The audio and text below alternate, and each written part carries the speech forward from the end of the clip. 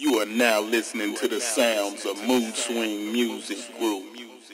Hey, yo, what's up, man? Welcome back to the channel. And today what we're going to be doing, man, is working on the MPC 2000 XL, man. And what we're going to be doing, man, is taking out the old zip drive, and we're going to be putting in one of these new Gotek system drives, man. You can use a thumb drive or flash drive on. So, man, let's get started. So right here, man, yeah, so years ago when I redid my MPC and put the zip drive in there, man, I had to rewire it because the zip drive got a 4-pin power connector on it.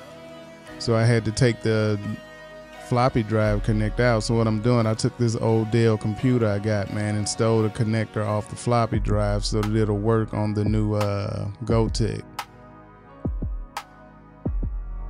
And yeah, here and right here, man, I'm just taking that baby apart, man. You see me taking the screws out the bottom of it. You don't need to take the screws out of the, just need to take the front 2 screws out of the side of the case, and then take all the screws out the bottom, including the 4 screws that hold the zip disk drive in.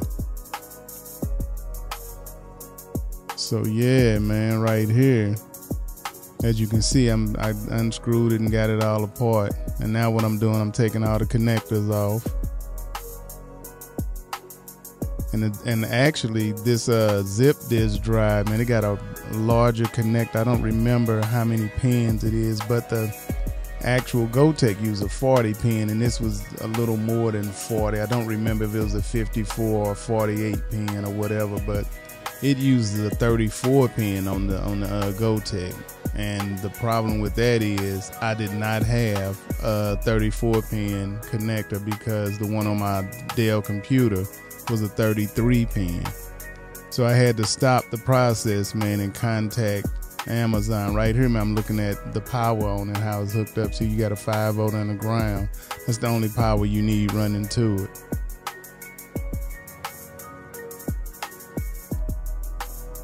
So right here, man, I'm making sure that my connector actually fits onto the Gotek, the one that I took off the Dell computer. And I'm just making sure that it fit and everything, and it connects the right direction so that the power and the ground is hooked up on the right one. And right here, I'm just getting rid of those other 2 connectors on there that runs to the power supply of the computer. Yeah, I cut those wires off, and I'm gonna probably, I'm gonna take those and tape them up and get it nice and clean so that we don't have anything arcing or anything. And right here, man, I'm just taking some electrical tape. I'm taking some electrical tape, and I'm gonna actually seal that off where I cut those wires off so that we don't have anything with any possibility of arcing and messing up the MPC 2000 XL. So I got that all together, man, and as I was working, that's when I found out I had the wrong ribbon cable. So I had to stop the whole process, and man, I had to get on Amazon and order a 34-pin ribbon cable. But right now I'm just getting everything prepped, so when I come back to do it, when the ribbon cable get here, I'll be ready. And right here, man, we back a few days later, and we got the ribbon cable in. So now it's time to take this baby back apart, because I put all the screws back into it so I wouldn't lose anything. So now it's time to take this baby back apart, man, and get it done. So I got my foam to flip it over on his face so that I don't damage the front of the MPC or damage any of the knobs or buttons. And man, I'm just finna start taking this baby apart, man. Same process, man. Just get that baby, take it apart, and let's go. As you can see, man, my MPC is clean. I mean, super clean. I bought it in, I think I bought my MPC in 1999. I think it was like the end of 99, man. I hadn't had it all that time. And like I say, man, it's in great condition. I've never had anything happen to it. I've never had to get it repaired for anything. It's never been broken, any of that stuff, man. So I'm proud of myself for that. Like always, man, I tell y'all, man, I try to keep all my equipment like new, because you never know when you may have to sell something. You know what I'm saying? So you just never know, and all this stuff keep its value, man. Because right now these go anywhere between about 600 and about 2,500 online if you're looking at a nice one. So you still get a nice chunk of change from it. And as you can see, that's my new ribbon cable that I got from Amazon. And actually, I got that from Amazon, man. And it I have a link in the description, but I got that from Amazon, and it cost maybe $5 or something like that. So it was really cheap. And they made a mistake and put 2 of them in my package. So I bought one, and they put 2 of them in the package. So I got 2 of them for $5. So I just put the other one up. And right here, man, I think I'm gonna get ready to prep and get the power supply situated for the GoTech. And once I get this power supply on here, I'm gonna take and strip these wires down, get them twisted, put some wire nuts on them, and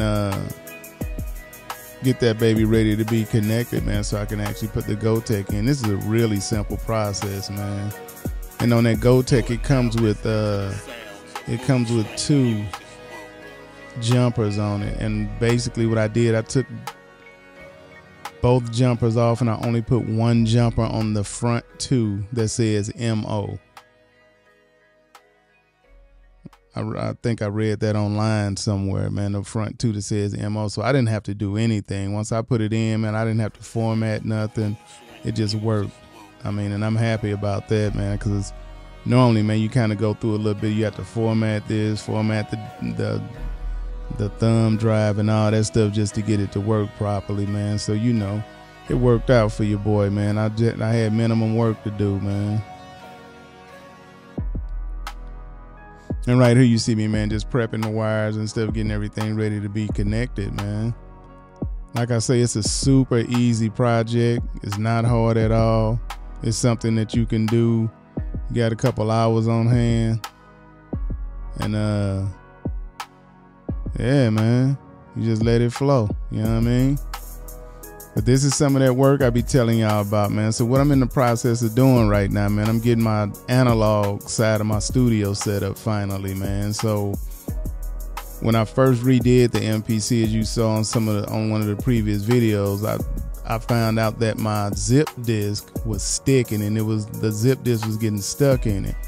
So I knew at that point I really couldn't use it. So I just been waiting to get me one of these GoTechs, man. It ain't been like high on my priority list, but now I'm ready to start getting back into sampling and getting my analog gear set up, man. So this is part of me getting all my analog gear set up. I pretty much got my MPC 4000 set up.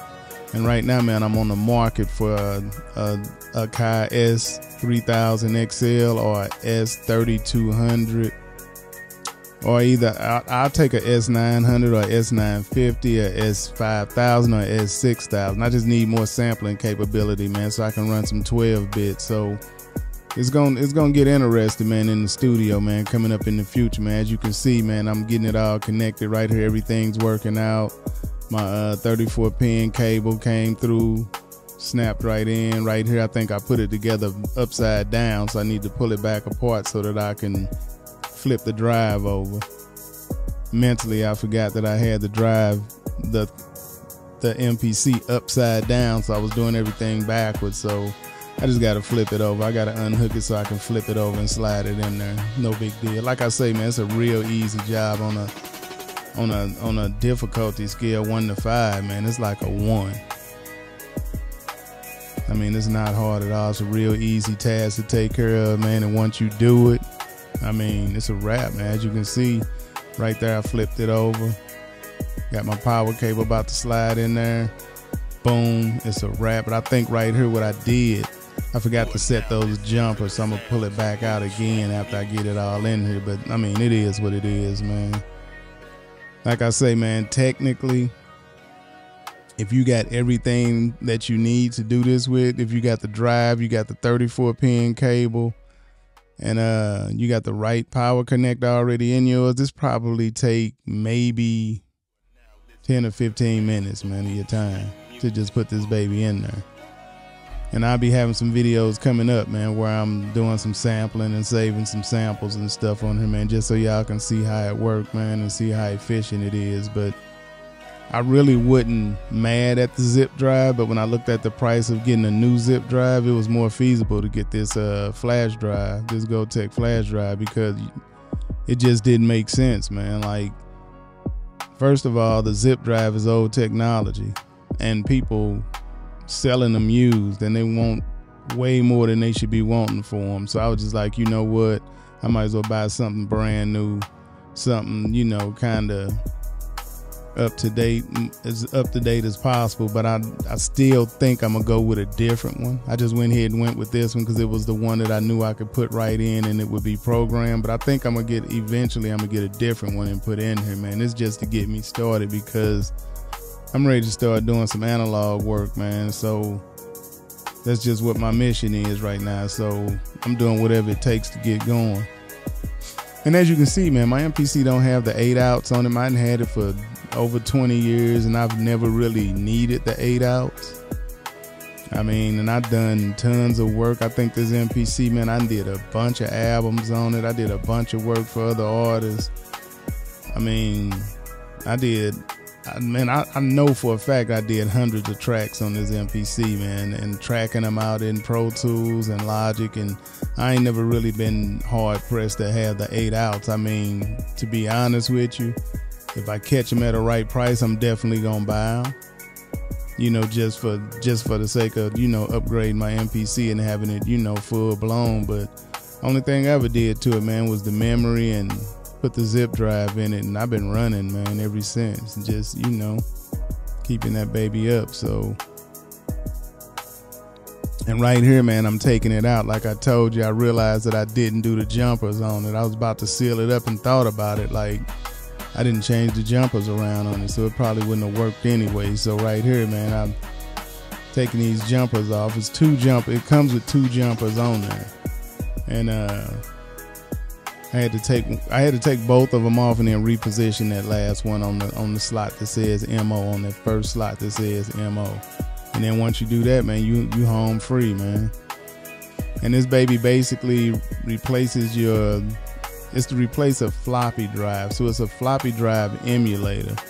And what happens is, man, it makes it seem as if you got 999 floppies, which is cool, you know what I'm saying? Because I'm just going to do a bunch of sampling with it. I don't really need to make full beats and tracks and sequences and stuff on it for real. Even though I do some light work on it, but I leave all the heavy work for my MPC 4000, man. When I start getting into the heavy stuff, the 4000 is the tool of choice for real. Because really I want to get this beefed up, man, so I can really match it up with one of those other samplers I was talking about earlier, man. Something real slick, like a S900, S950. Really, I want the S3000 XL. If I could find one of those for a good price, because right now, man, they're about $500 or $600, and I don't feel like I want to pay that much for something that came out in the 90s, even though I know it's well worth it.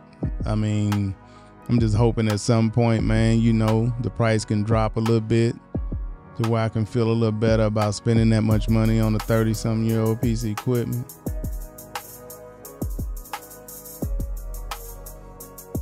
So yeah, man, right here, job complete, baby. We just putting him back together, man, and we're gonna get ready to fire him up and turn him on and see if everything works, man. So, man, you know the deal, man. Like, share, comment, subscribe. You know, I just wanted to put this little bit of content out, man, because this is what I've been in the studio working on, man. And I know I always tell y'all, man, don't just be in the studio, man. Be in the studio working on something. You know what I'm saying? Don't just be a producer, be productive. You know, I be hitting y'all with my whole spew. And I don't never really show y'all like a lot of the stuff I do in the studio, man, when I'm not doing videos and stuff. So, because a lot of times when I'm not doing videos, man, I'm actually working on music for artists and stuff. So I really don't have time to make videos. Plus, I can't afford for that music to end up on YouTube. You know what I'm saying? So I only make YouTube videos when it's feasible to make them, when I'm really freed up, you know what I'm saying? But this is some of my work that I be doing in my studio, man. So here you go, I got it all buttoned back up. And there you go, man.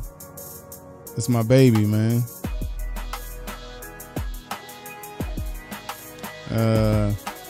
You know the deal. You know me, man. Can't have no dirty equipment, so you know what I'm about to do. I'm gonna put these screws in the side and tighten it on down.